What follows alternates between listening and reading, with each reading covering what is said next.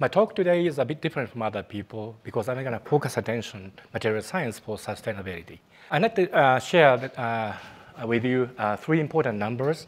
The first number represents the amount of plastic waste drifting in the ocean. The second number represents the annual amount of plastic waste flowing into the ocean. And the third number represents the total amount of plastic materials produced by human beings. And we have recycled only 9% so far. We still have a beautiful ocean and a planet. And however, if you take a closer look, then you will find these particles called microplastics. This issue is serious and certainly break the biological system in the near future if we don't take any action. So what we have to do, suppose your pair of glass is broken. That happens sometimes. What would you do?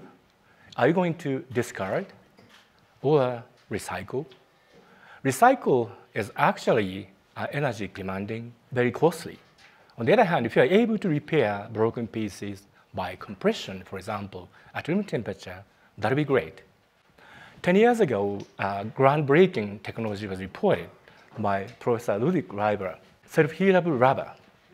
Well, what is great about this technology is that you can repair broken pieces by compression with the fingers.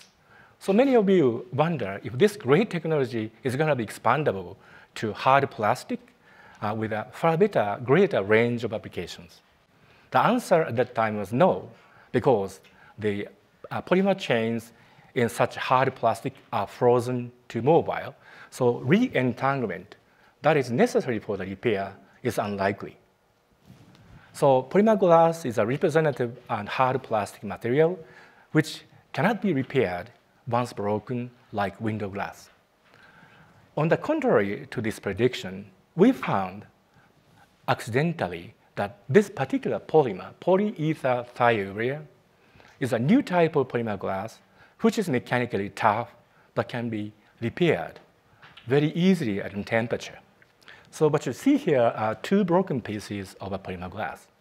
Once again, this is very mechanically tough, as you can confirm by this hitting sound, okay? But if you just compress the fractured surfaces together, then even at room temperature, they are merged to recover the original shape like this. So that makes the company very unhappy, actually. But for us, it's very convenient. All we have to do is to compress at room temperature. Then everything is okay. Then I'm going to apply a 300-gram load to this repaired plastic glass. And actually nothing happens. And if you just fabricate a 5mm diameter cable over polymer glass, then you can lift up actually 15 kilograms even after repair. That's great.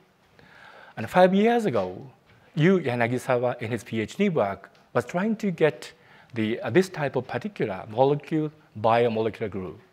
In the course of this study, he accidentally found that its intermediate polymer is non-tacky, but broken pieces can be healed upon compression. We are surprised. But this was the beginning of development of self-healable polymer glass. Well, after 5 years of research, we published a paper on this work last year. And this material actually was able to be repaired over a wide temperature range down to 10 degrees C and multiple times without any problem. So you see that huge advantage of repair before recycle. So what we needed to do further is that one drawback of the current version is its rather poor water resistance. So if you are interested in developing outdoor application of this material, then you need to enhance further this point. But at any rate, by the year 2050, it is anticipated that the amount of plastic waste is almost comparable to the amount of fish living on the Earth.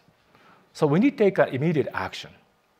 And we hope that our technology, self-healable rubbers and the plastic, would contribute a lot to the solution of this difficult issue.